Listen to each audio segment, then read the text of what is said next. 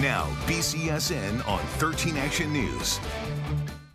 Countdown to the Arizona Bowl continues, and Toledo's offense will need to make another adjustment as MAC Offensive Player of the Year Penny Boone has officially entered the transfer portal. In other personnel news, the Rockets are hopeful that defensive tackle Judge Culpepper will take the field in Tucson for a chance to flip the script after a December to remember for all the wrong reasons.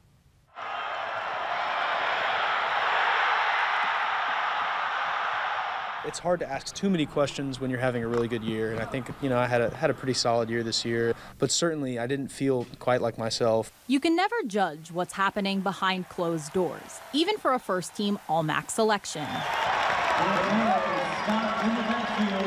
thought I was suffering from so many different things, and now to know exactly what it was that might have made me feel a certain way, it's like, wow, I'm not just chasing ghosts. I'm not just chasing phantom injuries. Like, this is a real thing that I was really experiencing. After being disqualified in the MAC championship for targeting, Judge Culpepper's week went from bad to worse with an unexpected diagnosis. He said he found, a mass in my left testicle, and I was like, that doesn't sound good. And so then, I went, did some more tests, did an ultrasound, and they were like, yeah, it looks like you have testicular cancer. Words nobody wants to hear, but ones the Culpepper family is familiar with, as Judge's older brother, Rex, had testicular cancer too. He was honestly great to talk to. He was my first phone call. I was pretty shaken up at first, and then I got on the phone with him, and after about 5 minutes of talking to him, I really felt better. His situation was a little different than mine. He had to go through 100 hours of chemotherapy, which is